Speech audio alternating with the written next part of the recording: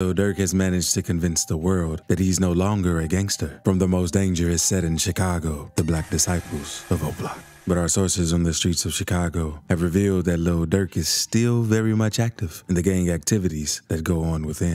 That's before all the shooting was going on, like, we could do all that.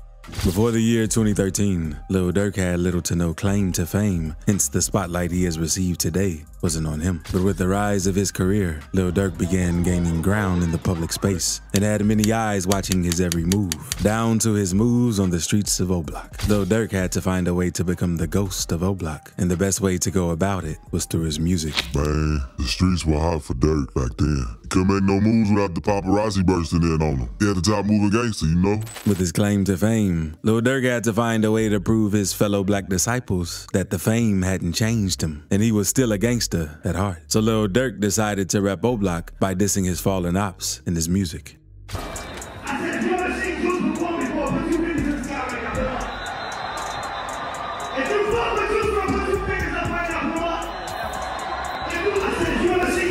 FBG, Wooski, and OPP got hit in his TOP, and he ain't even die. I've seen so many young lose their lives. That's why when I go to a funeral today, I don't even cry. These were the words of rapper Lil Durk as he rapped on the track 248. The lyrics were a reference to the hit carried out by gangster disciple rapper FBG Wooski by an O-Block gangster. When Wooski got hit in 2018, the block was hot. That man ran his mouth too much, so they decided to put a bullet in it. He just got lucky.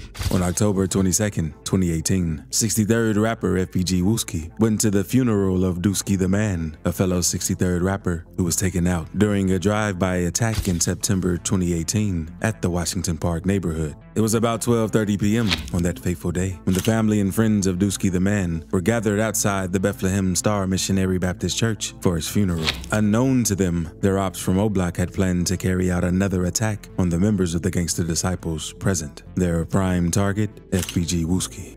We had to drop that Wooski was at Dooski's funeral, so we had to pop in there and let them know we run the rack. While Dooski's funeral was still going on, the gangsters from O-Block showed up and opened fire in the air, hitting at least 6 people. However, with Wooski being their prime target, he suffered the most severe injury as he was hit in the head. Many believe that Wooski had passed away after getting hit in such a delicate area. On my mama, we thought Wooski wasn't gonna make it. It was crazy, bro. Shortly after the incident, 63rd rapper FBG Duck took to his Instagram page to announce that FBG Wooski did not pass away from the injuries he sustained during the attack. FBG Duck wrote on his Instagram, "Stop saying RIP Wooski, he not dead. What's wrong with you dumb people? I really see this internet be you people up." It wasn't until 3 weeks after the incident that people believed that Wooski was still alive. These 63rd guys were posting videos of Wooski from the hospital. His head was all wrapped up, man. They really knocked his top off. On November 11th, 2018, about 3 weeks after the incident, a video of the rapper in good condition playing cards and listening to music with his friends surfaced online, followed by an Instagram post from King_Op_Wooski saying, "Wooski is up and talking. Thanks for all the prayers. He said tell y'all on Cheeto. Much love to the supporters. Wooski is good, up and talking." With your cheating ass, man. What you mean? I'm cheating. What you mean? What makes you think I'm cheating? Before we keep going, if you want to stay up to date with the darkest truths from the streets of Chicago, coming from our insider sources, make sure to subscribe to Rap Hive to get first-hand information on all rap stories. Lil Durk's lyrics were an obvious reference to Wooski, who got hit at the top of his head at a funeral and survived. Dissing FBG Wooski was a way of letting people know that he may be in ghost mode, but he is still an O-Block gangster disciple. But that wasn't the only song where Lil Durk proved his loyalty to O-Block. In one of the biggest gang hits that has happened in the O-Block Black Disciples and 63rd Gangster Disciples gang wars, Lil Durk once again proved that he operated in the gang activities in the shadows as he released a track where he dissed the late 63rd rapper FBG Duck on several tracks. FBG Duck. Basically, you don't want to with me anyway, you know what I'm saying? Right. So it ain't really about we with Durk, so we ain't gonna with him. Right. Cause you ain't grow up with Durk. You know what I'm saying? Y'all ain't grow up with Durk. Y'all been knowing Durk about 2-3 years or something like that. Right. 3, 4, however long it's been. Right. You ain't from where he from. Right. You don't owe him no loyalty that you think you owe him. You see what I'm saying? Like to feel like you can't make money with the next man. On the tracks, Should've Ducked and Back in Blood, Lil Durk taunted his ops on 63rd as he dissed one of the prominent rappers from the Gangsta Disciples, FBG Duck, who was slain amidst the gang war between the two sets. Lil Durk made a clear reference to FBG Duck on the track, Should've Ducked, where he outrightly called his name. Lil Durk rapped, "I told my PO through the gate that I get high as..." She asked me how high do I get? High as duck. On the track Back in Blood, Lil Durk sent another diss to the late FBG Duck as he rapped, "He was dissing on my cousin, now he in that wood." These lyrics were subtle acknowledgments from Lil Durk that he was aware of the things FBG Duck had said about old black rappers who were taken out during the gang war. Yo, it's your boy FBG Duck. Duck didn't speak on FBG Duck. We was thinking he ain't cool when one went down. But when they dropped tracks back to back, this and Duck, we knew for sure that Duck was still BD. Lil Durk referred to FBG Duck's murder on both tracks, saying "high as duck" was a reference to the fact that FBG Duck was now flying high, and rapping "now he in that wood" referred to FBG Duck being buried in a coffin just after digging his cousins and other old block fallen disciples. On August 4th, 2020, rapper FBG Duck was gunned down in an attack on the street corners of Chicago. The attack on FBG Duck's life happened a couple of weeks after he released a diss track mocking at least 9 old black rappers who got caught up in the gang war between the sets and lost their lives. FBG Duck must have felt big in the studio rapping about my homies like that. Man's dissed on Sharoy, J Money, and the gang, and thought he can get away with it. They called bro slipping, and he didn't see it coming. On July 10th, 2020, FBG Duck released the title "Dead," where he called out a couple of O Block's fallen disciples, including Odie Perry, who the infamous O Block was named after. FBG Duck rapped on the song, said I wasn't gonna diss the dead, and okay, I did it, but T-Roy and Odie, them dead. FBG Duck proceeded to diss more fallen disciples on the track. He rapped through the track. Y'all heard about J Money? I know you heard about Lil Boo. Yeah. You heard about Sharoy? Yeah. You know about Lil Steve? I'll go to D-Thang grave and take a piss on that. If Keto was alive, I'd make that suck my. The track sparked outrage in O Block, with some of the top rappers from O Block dissing FBG Duck right back. However, someone from Lil Durk's camp, who has since been identified as O Block gangster King Von, put a $100,000 bounty on FBG Duck's head. King Von, who acted under the ghost of O Block, Lil Durk, and carried out his dirty street business, offered a sum of $50,000 for anyone who was going to take out FBG Duck. But when no one took up the challenge, he upped the price to $100,000 and added that he would give out diamond chains to whoever took up the job. Basically, FBG Duck, he goes to like this opulent area. Okay, it's this rich part of Chicago. It's called like the Gold Coast, right? He goes shopping for his son. Now, he goes shopping for his son and apparently goes with his girlfriend and some other person, I think, too. Hops out the car and he's waiting online. All right, well, first big mistake. You know, you shouldn't be waiting online when you got someone's beef. But I get it. Now, he's probably thinking he's in a safe part. He doesn't, like, there's no ops that's gonna have money to buy stuff, so they're probably won't gonna be around. It was about 4:30 p.m. on that fateful summer evening when FBG Duck went out shopping, along with the mother of his son, to get a birthday gift for their kid. Just as he made his way out of the Dolce & Gabbana store at 68 East Oak Street, FBG Duck was fired at and injured on his chest, neck, and groin area. He was taken to the hospital almost immediately, but he couldn't be saved. Now, they hop in 2 cars. One's a Chrysler, one's a Ford Fusion. Muwap is in the Ford Fusion, and this other guy who they keep referring to as Liggins, okay, he's in the Chrysler, all right? And basically his name is C Murder. C Thing is also, I believe, in one of the vehicles as well. And here's the thing, what happens. A few months after the attack, 5 men from O Block, including rapper OTF Muwap, who was affiliated with Lil Durk, the ghost of O Block, were arrested and charged with the murder of FBG Duck. Hey, Lil Mike, your ass house, get the f in my lab. I ain't saying shine on your ass in the house on BDK on my line. Yeah. Boot your ass in the crib on King David. Crib man on King David. Pop out on King David. I'm outside when I'm outside it's that. Although Lil Durk may not be directly connected to these hits when investigations are carried out, word on the streets of Chicago is that no O Block op goes down without his say-so. Perkio. Back then, we'd have been chilling, we would sit on the porch, we'd have been eating. But now since the violence got so crazy, it's like we gotta really be on point now. Like, I'm saying, it's all about being smart. Staying away from the front of O Block's gang activities over the years has saved Lil Durk from being labeled as a gangster on the internet and by the feds. But the truth is, he still partakes in a series of gang activities on the low. In order to take the eyes of the feds off him so he could peacefully carry out his gang activities, Lil Durk did what no Chicago gangster has ever done before. He hired a lookalike. Y'all seen that video? That Perkio did look like Durk 100. Everyone wanted Perkio to come through the old block so we could see what the hype was about. When we saw him, bro, it was crazy. I tell you, that Perkio looked like Durk, no doubt.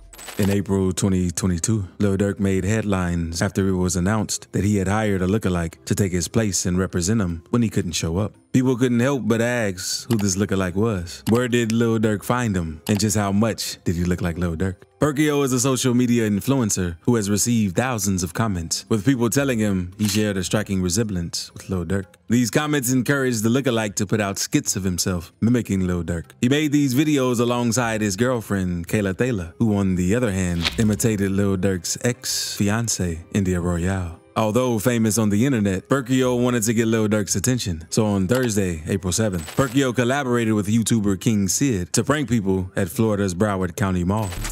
Lil Durk, man. Oh my God. Look, y'all, today we pulling off a crazy stunt, man. I ain't gonna lie, we had to sell this one.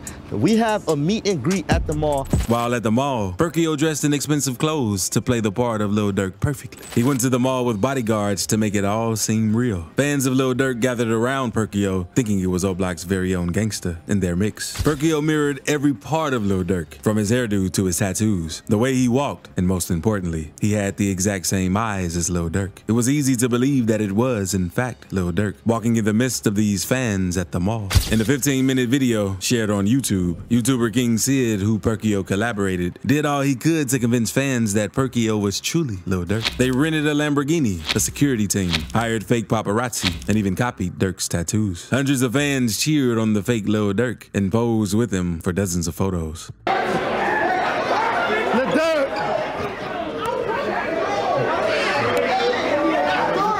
That's Durk! Yeah, that's Durk. What's good, man? Yeah, going, bro. What's up? When you What's drop going on? Huh? When you drop your deluxe? Me? I don't know. Perkio achieved his goal. He caught Lil Durk's attention, and this sparked his fame. Lil Durk came across the video of Perkio at the mall. Impressed by their striking resemblance, Lil Durk decided to share the video of Perkio on his Instagram page. But with Lil Durk's recognition of Perkio came a huge responsibility for the social media influencer who never imagined that he would get entangled in Lil Durk's dark web of gang wars. Hey, no. What they be calling you, though? Like outside? Oh, they be calling me Dirt. You know, everywhere I go, to the store, Dirt. Even before I got the dreads, the lock. Yeah. Yeah, at school, everywhere I go, they be calling me Dirt. After discovering him online, Lil Durk took his relationship with Perkio up a notch. He proceeded to invite the lookalike to meet with him in person. An excited Perkio saw this as the greatest opportunity of his life to be recognized by such a huge figure as Lil Durk. On meeting with Lil Durk in person, things began to get better for Perkio. He got bigger gigs and even went as far as appearing in a music video for Lil Durk. Shuffle. I'm saying, you told her you shy? Huh? You told her you shy? Yeah, I told her I was shy. Because he was in public, man. He was in public. I'm not used to social media. Man, you gotta change that. It's over with now. Huh? I said, that shy shit is over with now. Yeah, it's over now. I ain't gonna cap. But we gotta do a mukbang though. That shit would be fire.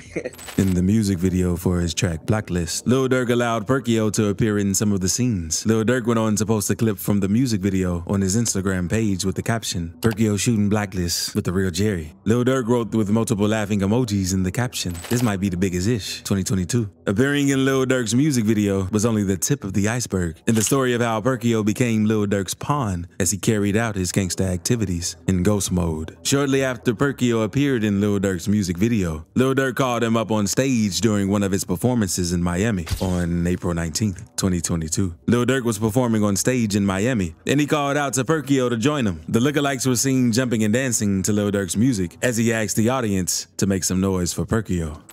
Y'all make some motherfucking noise. Perkio hanging around Lil Durk so much became quite suspicious. Fans understood that the idea of having such a spot-on lookalike was exciting, but when Perkio began hanging around Lil Durk all the time, it became obvious that the relationship between the two was a whole lot more than content for viewers on social media. Sources from the streets of O-Block began talking about seeing Perkio on the streets of Chicago, and that sometimes he walked around O-Block. I sure as hell know that Durk didn't come into town. So how the hell does someone that looks like Durk walking around O-Block? Perkio had no idea what Lil Durk had in store for him. Fans had speculated that Lil Durk was going to involve him in his gang activities when Perkio started hanging around Lil Durk a lot. But they never really thought he'd go through with it. It turned out that Lil Durk had hired Perkio to be his clone in order for him to carry out his gang activities on the low without gaining attraction from the cops. When we heard what Durk was up to with the Perkio kid, I thought to myself, this man's smart as hell. I mean, my man went and copped himself a whole human being just so he could hang around his brodies on the block for real, for real. The ghost of O-Block. Hiring Perkio was the first step Lil Durk took to becoming the ghost of O-Block, to make his footsteps in the gang activities untraceable. But while Lil Durk operated in the shadows as the ghost of O-Block, Perkio was exposed to the dangers that surrounded Lil Durk's life. It didn't take a while before one of Lil Durk's ops spotted Perkio and took his revenge on him. On April 26, 2022, the world got to see firsthand the consequences of being Lil Durk's lookalike, as Perkio was picked on and taunted by one of Lil Durk's ops, 6ix9ine. It all began when 6ix9ine set up Perkio through a YouTuber to meet with him anonymously. Perkio had gone innocently, thinking he was going to collaborate with YouTuber Steve Will Do It. Nelk Boys, yeah, actually Nelk Boys, you feel me? They hit me up on IG. They sent me, they said, do I want to collab with anything and everything. I was like, all right, yeah, bet. I'm going to collab with them. So I start, you know, we chopped it up and everything.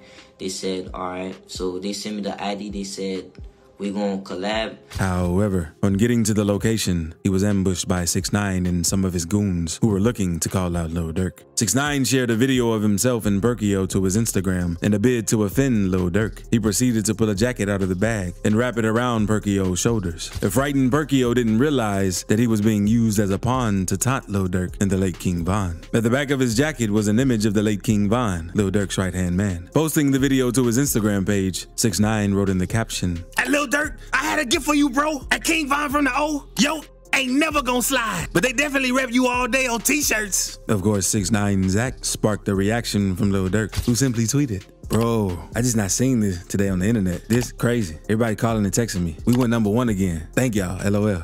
But while Lil Durk seemed unfazed about the Perkio harassment situation, that was the last time Perkio was heard from. He stopped hanging around Lil Durk, and he was no longer seen on the streets of O-Block. Lil Durk has continued to operate silently, both in the music industry and in his gang activities. But do you think one day he'll be caught involved in some shady gang-related activity? Could his fate end up the same as King Von's?